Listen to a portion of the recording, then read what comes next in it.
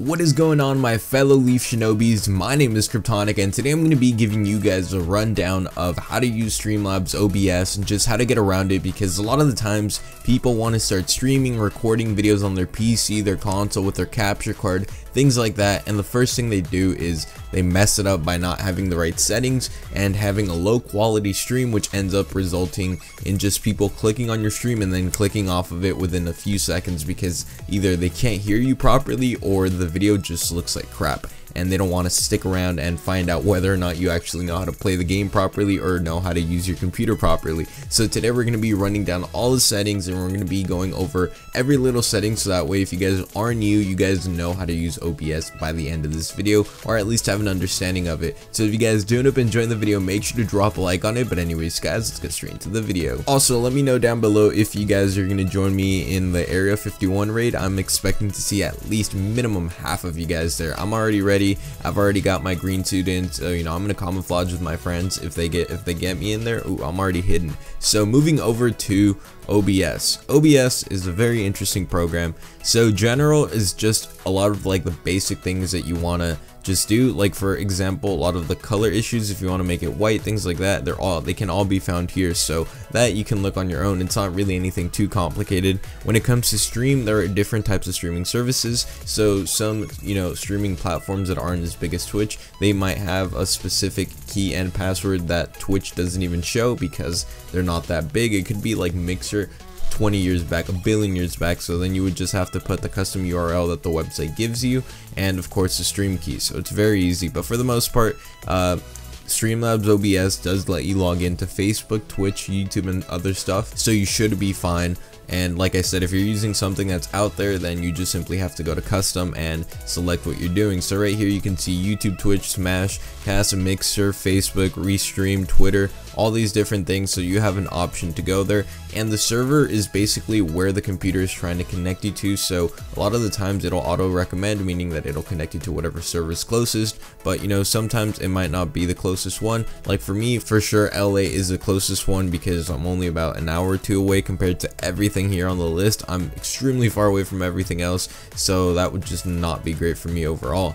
And for stream key, I don't personally need to put the stream key because I already logged in up here to the top right. So once you log in, it lets you just stream directly to your Twitch account, so you won't even need to put your stream key down, so that's pretty great. And moving over to the output, so basically in the output you could have it in two modes, simple and advanced. And the simple mode, it's great.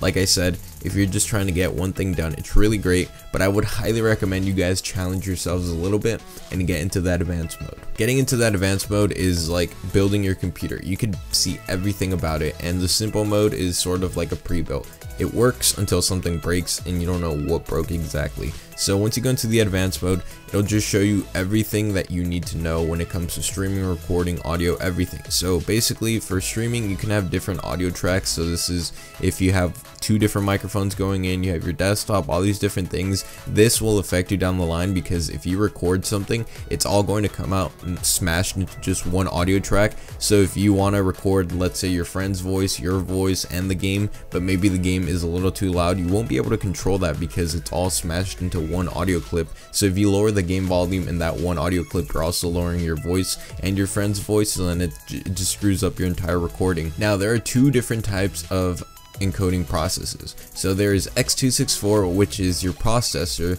so that could be, you know, your Intel processor, and that's what you're going to be using, your AMD processor, whatever, that's your processor. And then you have NVEC. NVEC is if you have an NVIDIA graphics card, which is really good. NVEC has been getting better and better over time, and right now they have an NVEC New, which I will showcase right here. So they have hardware NVEC, which is just like what it used to be, and a hardware NVEC New, which is if you have an RTX card or if you have a 1660 Ti, you can actually use a new encoder that can be found in these graphics cards, and it will look a lot better than just using, you know, the regular NVEC, because you're taking advantage of this new encoder, and it's just a really good encoder, and I would highly recommend you guys try it out. But now going down here to rate control. So rate control is basically what it's going to try to do with your bit rate, and if you put at CBR, it's going to be constant bit rate. So for the most part, if you give it a 5000 bitrate, which I will explain what it is, it will try to fluctuate around that number, so it won't go to like 3000 or it won't go down to 2000. It'll stay at that 5000 number. And that's what constant bitrate does compared to VBR, which is variable bitrate, which it's just going to go up, down, up, down, up, down, and that's not what you want at all. So I would highly recommend constant bitrate because that's what keeps your quality together for the most part, and in general that's what everyone just likes to use because it's what works the best. And now coming down to bitrate, which is what I was talking about earlier. Bitrate is how much of your internet you're giving out to get the stream quality to look good. So if you're using X264, which is your processor, and you have a good processor, which a lot of people, if they're trying to just start off streaming, they might not have a good processor, this is going to be complicated. So what I would recommend with bitrate is, if you have an okay processor and your internet connection is okay, leave it at 2500 to 3500, because at the end of the day you're not going to be able to output much if the processor is holding you back. If you have a great processor and you have a great internet connection, you could easily crank this up to 4500, 5000 bitrate and it would look perfectly fine. Now if we switch the tone over to NVEC new, this is where things get a little bit interesting, because like I said, this is coming out of your graphics card and not your power supply. This is coming out of your graphics card, not your CPU. So what this means is that it's going to require more bitrate to get the quality to be about the same as X264. So if you go 4000 bitrate on X264, you're gonna have to go like 6000 bitrate on NVEC, because it's gonna require more bitrate to get the same quality compared to X264, but it is definitely an easy thing to do. And the best way to find out how much bitrate you have is simply by going to speedtest.net or Google Speedtest and finding out what your upload speed. So as you guys can see, my download was around 127 and my upload is only around 10 to 12, which isn't that great, but if I'm only using 5000 bitrate, then it's perfectly fine. That's basically what bitrate is. Keyframes, you don't really have to worry about that. Most of the time it'll automatically just figure out the preference for you. Your quality preset, if you guys are on X264, it's just going to be usage preset, which is very important to keep in mind. So the higher up you go on this chain, the worse it will look, but the easier it will be to perform on your processor. So if you have a very old processor, you might be able to stream at ultra fast, but it's going to look pretty bad because your processor isn't doing any of the work really, and it's just spitting out an image. Very fast is okay. It doesn't look great, it doesn't look bad. The lower down you go, if you get down to like medium, it looks pretty good. That's a clean stream right there, and people are definitely going to watch that because it looks good and it just performs good overall. But that's a little bit more taxing on your processor, meaning that you might start to lag, you might start to drop frames. This all depends on what processor you have. So if you have like an i5, anything before 8th gen, it might lag pretty bad. If you have a Ryzen 1600 and up, I can guarantee you won't lag, because I've had the 1600 and the 1600X, 1700X, none of them lagged. So it does come down to what processor you have, so keep that in mind when you're figuring out what you want to do. Now if you go back to hardware encoding, which is NVEC, you can see that the preset here is max quality, performance. A lot of the times if you're doing this with a graphics card that supports NVEC, you could easily just put max quality and go for it because it works really well. For the profile, I like to keep mine on high, simply because this means what type of action is going on in the game, and a lot of the times I might be playing Apex, I might be playing a game that's just very high movement, so this is very beneficial because it knows that it has to work harder to keep up with all the frames that are constantly moving around. So that's something that I like to do. But if you guys play MOBA games like League of Legends, Dota, something like that, you guys could easily put this to main and be perfectly fine, because the processor and graphics card wouldn't know the difference, since the game isn't really something that's being moved around very quickly. And cycle visual tuning, I like to keep on just because it's something that came along with the new NVIDIA patching for OBS, so that way the encoders could take performance from the computers. So now it performs a lot better due to the RTX encoder and the 1660, 1660 Ti that came with it. So all of those things, they do take advantage, and this is part of the NVEC new compared to the NVEC old, which doesn't have anything like this, and it just wouldn't perform as well. So now moving over to the audio tab. In the audio tab, we have multiple mic devices that you can just leave there. So for the most part, you want to make sure that your first desktop audio device one is just your default, so find whatever that is and click that. And then the first microphone, you want to make sure that it's whatever you're using. So for me, it would be the Sound Blaster K3, because that's the microphone I'm using, that's the audio interface that it's connected to, so that way you don't end up connecting your HD Pro webcam C920 and then people end up hearing you from your webcam, which would be annoying personally for me, and I wouldn't want to stick around in that live stream for too long. Now moving over to the video tab, this is very important because this is the quality that you're going to be outputting to. So the base canvas, whatever your monitor is, the base canvas is very important. So just leave that at whatever your monitor is. And now the output, this is where it really matters. A lot of the times people want to stream at 1920 by 1080 because they want to be the highest streaming quality streamer out there. But that's not how it works. Unfortunately, there is a tier system of who gets preference with the bandwidth that Twitch provides. So if you were to stream at 4K, just because you're streaming at 4K doesn't mean that your stream is going to go buttery smooth. Your stream is probably going to stutter because Twitch knows that if you're not even an affiliate, they're not even going to give you preference at all. So you're basically going to be in a highway all the way in the back in a Corvette. Think of it like that. You're in the freeway all the way in the back in a Corvette and you're moving at like 2 miles per hour. And that is simply due to the fact that you have the Corvette, so the freeway puts you all the way in the back.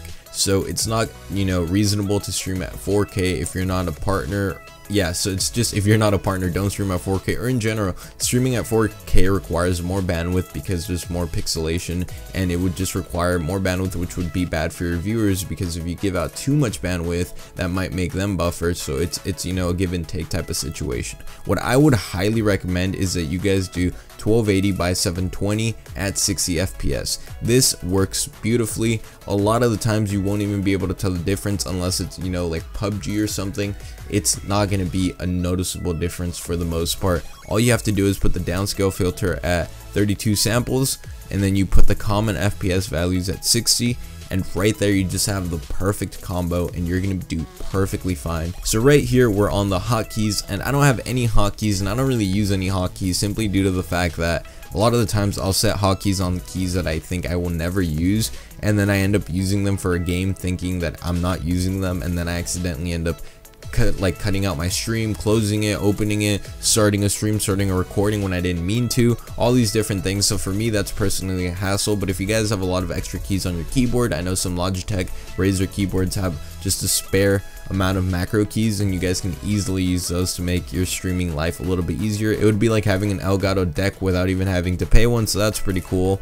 And in the advanced, this is also very important because this is, if you guys are using X264, this is what you're telling your processor to prioritize. So if you guys are using X264 or using your Ryzen processor or something, then you guys have to tell your Ryzen processor how important the stream is, you know, in the utilization of it. And a lot of the times you want to go above normal or high, unless you're playing a MOBA, you're just doing chatting, you're just watching videos, stuff like that. Depending on what you're going to be streaming that day, this is all very important. So a lot of the times if you're playing Apex or something, you want this to be high, because when you're playing Apex, your fast-paced movement goes all over the place, and it's going to blur up the stream if you just have it on normal, because your processor doesn't know that this game is taking up a lot of CPU power, so you have to put it higher so that way the processor is able to keep up with it. But if you put it on normal, it will look perfectly fine. Like I said, for League, Dota, any game that doesn't require too much movement, Osu, stuff like that, it'll look perfectly fine. But high or above normal, those are things for Overwatch, just in general, games that are going to be fast-paced, CSGO, all those different things, so you have to keep that in mind. And when it comes down to video, color format, and all that stuff, just leave this all on normal, because the moment you mess with it, this is where it gets really annoying. And for the stream delay, if you guys are PUBG streamers, you guys are any type of big streamer,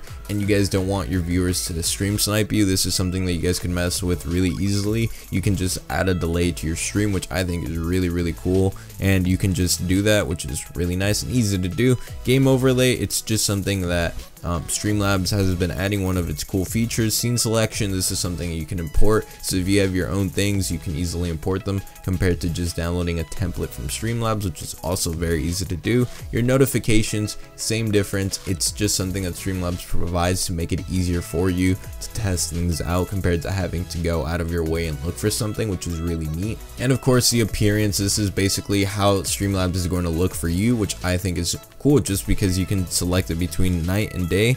The day one is a little bit too bright. My face probably just blew up from that, and it's just really nice that they allow you to customize so much of it without having to change everything. It's just all easy one-click solutions, which is really cool. And one of the coolest things too is if you guys click on the barcode and show it, if you guys download the StreamLabs app, you guys will be able to use your phone, yeah, your phone, like a stream deck, meaning you can start the stream, you can mute the stream, you can change scenes, you can do a bunch of other things just through the app, which I think is really cool. So it's like you don't even have to pay for an Elgato deck, which is just amazing. You can do it all through the app, which is just really sweet overall. Now switching over to the big boy program that I like to use, which is OBS Studio. I prefer OBS Studio a million times over Streamlabs, but that's just because that's me and I like being able to customize everything. And I'm also going to make a video on how to use OBS Studio perfectly fine, because this is the one thing I don't like about Streamlabs. Keep this in mind, guys.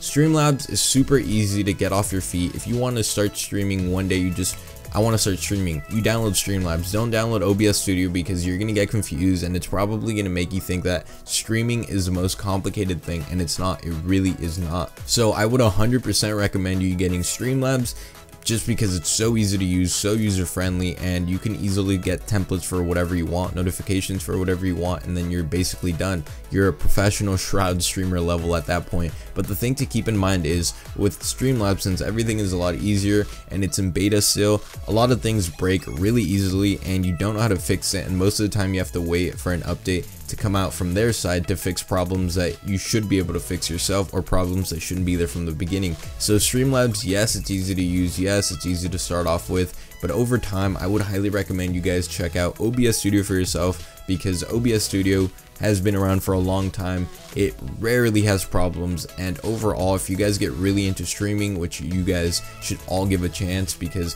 streaming is really cool. Streaming gives you an opportunity to make new friends. It gives you a chance to show off what you have when it comes to games, and in general, it just connects you with people that are just like you, which I think is crazy and a lot of fun to do. So at the end of this video, all I want to say is thank you guys so much for sticking around and watching this entire video. Let me know if you guys have any questions whatsoever.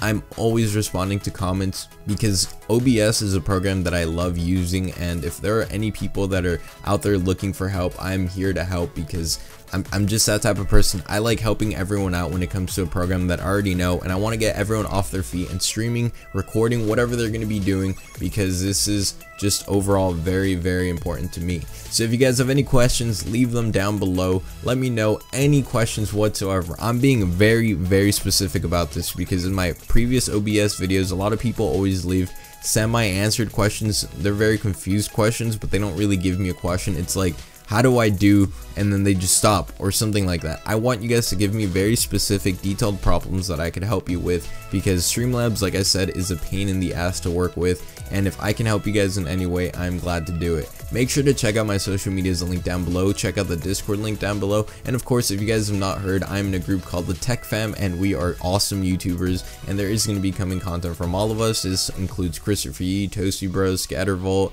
a lot of other people that you guys should check out, and that will all be linked down below. Hopefully you guys enjoyed this video. Make sure to join me in Area 51 coming September, and I will see you guys around. Peace, guys.